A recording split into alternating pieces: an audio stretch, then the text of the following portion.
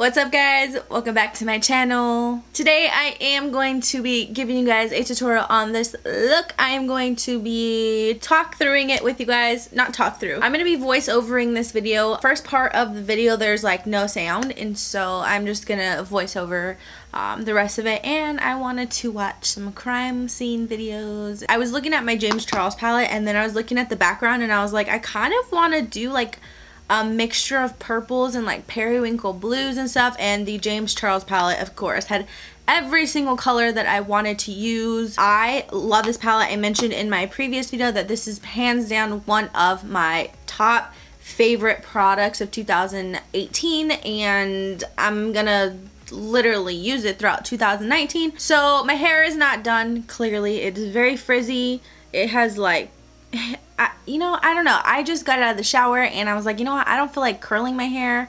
I don't feel like doing anything. I used a new concealer today. I actually used the new Smashbox Studio Flawless Studio. Okay. This is the new Smashbox Studio Skin Flawless 24-hour concealer.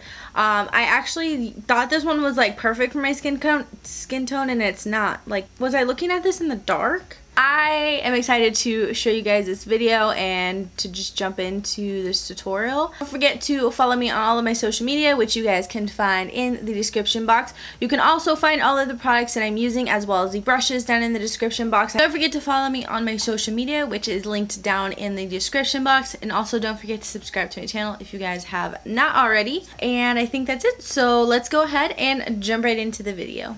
Alright, so I'm going to go ahead and start off by prepping my lips, and I'm using the Smith's Rosebud Balm, and then I'm going to prep my eyelids and prime, and I'm using the Tarte Shape Tape in the color Light Sand, and I'm just going to go ahead and blend that out with a dry beauty blender because your girl is too lazy to get up.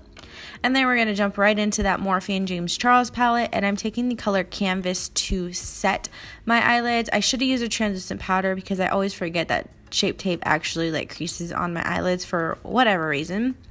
Then we're going to go in with this beautiful kind of periwinkle blue shade. This is called Brother, and I'm going to take that with a blending brush. This is a Morphe, I can't remember the name, but it's like the MAC 217 brush. And I started blending with that, and then I decided I should just stamp that on with a flat shader brush and then blend it out, and I'd probably get more color payoff. So that is what I did. I'm just stamping that into the crease, and then I am taking that brush and blending that out. And I'm going to build this color up.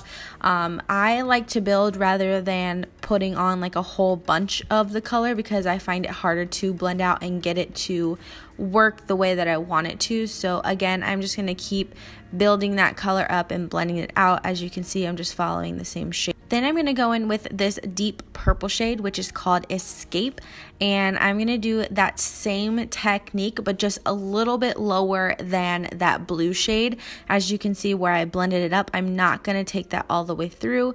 My goal for this entire look was to create like a totally new shade, almost like a blue purple shade. And making it very seamless. I felt like the Escape color was too dark of what I wanted, and so I felt like I wanted to add in those blue tones, and so that was my whole goal for this. And again, I'm doing the same technique where I take that shader brush and I'm going to stamp that on into the crease, and then I'm going to blend it out, and I'm just using the same brush that I was using. Then I'm going to take my, like another E25, this is a Sigma E25, and I'm going to take a little bit of that Brother shade, and I'm going to blend that up into the crease because I felt like we lost a little bit too much of the blue.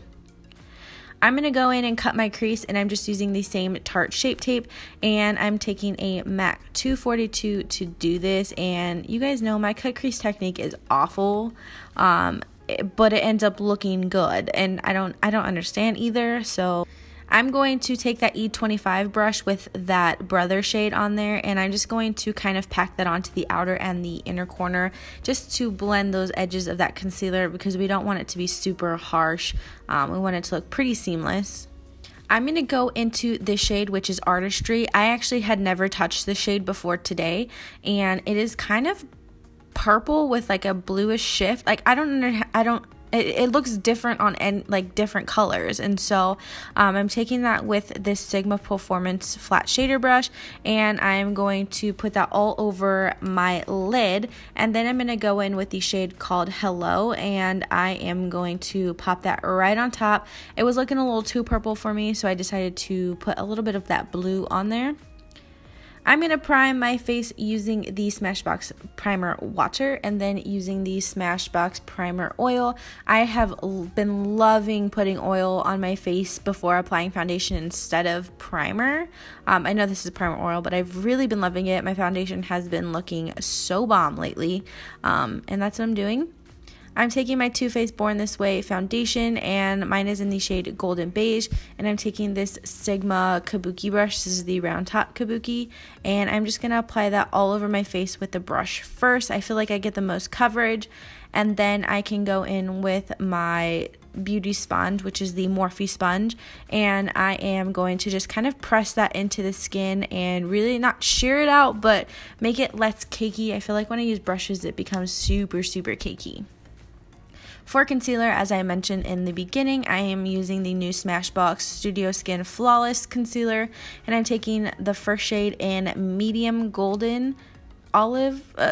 I don't know if that's right. And then I'm taking the next shade, which is the light golden olive or something. I don't know what it is, but I'll have them down below for you guys. And I'm just going to mix those two and place them underneath my eyes and blend out with that beauty sponge.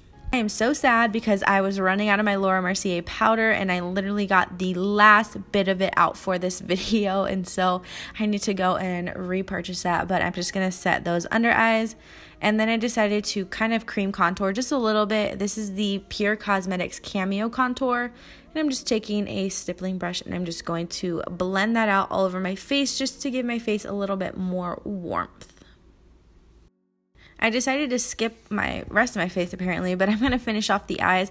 I'm taking that same Escape color and I'm going to blend that with that flat brush right under my lower lash line first to get that deep color, and then I'm going to go in with another brush and I'm going to blend that brother shade right on top of it so we match and really line them up with the top of our eyes. I'm going to go in with this BH Cosmetics Black Light Highlight Palette, and I'm going to take this shade. I can't remember the name, but I'll have it below for you guys. And it looks pink, but it has a purple shift to it, and so I'm using that on the inner corners, and then I place it in a couple of different areas as well, which you'll see later. I'm just going to apply some quick mascara and lashes, and then I am bronzing with the Bahama Mama bronzer by the Balm Cosmetics. And you guys know this is my go-to bronzer. I live for this stuff. I use so much of it, and you know, I just love it. For blush, I'm using Max Harmony blush, and I can't get over how dark this blush looks on camera, like in the pan. Like, it looks pink to me, like in real life. For eyeliner, I'm using this deep plummy shade by Urban Decay. Again, I don't remember the name, but I will have it down below for you guys. For highlight, I'm using the shade, is this called Face? I can't remember. I think it's called Face, and I'm going to be using this as my highlight today. I'm going to be placing that on my cheekbones, my cupid's bow, and then down my nose. Again, I'm going to take that MAC mascara, and I'm going to apply that to my lower lashes. For lips, I'm going to line with the Morphe Makeup Talk lip liner. I actually really truly like their lip liners. I have them in my kit. I have them for myself.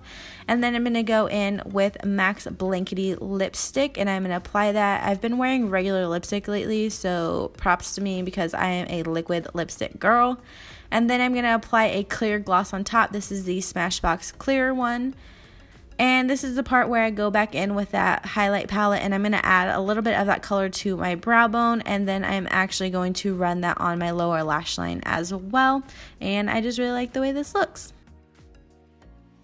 Alright guys, so that is it for today's video. I really hope you guys enjoyed it. I just wanted to sit down and play with some makeup. I have a few series ideas that I would like to do, and we'll see how it goes. So if you guys have any video requests or anything of that matter, then please go ahead and leave them down in the comments below. Don't forget to follow me on social media, especially Instagram, because that is where I post most of my content, and you can always get updates on my videos, on my life. As always, all of the products will be linked down below for you guys, so you guys can check them out as well. So yeah, I hope you guys have a wonderful rest of the week, and I will see you guys in my next video. Bye.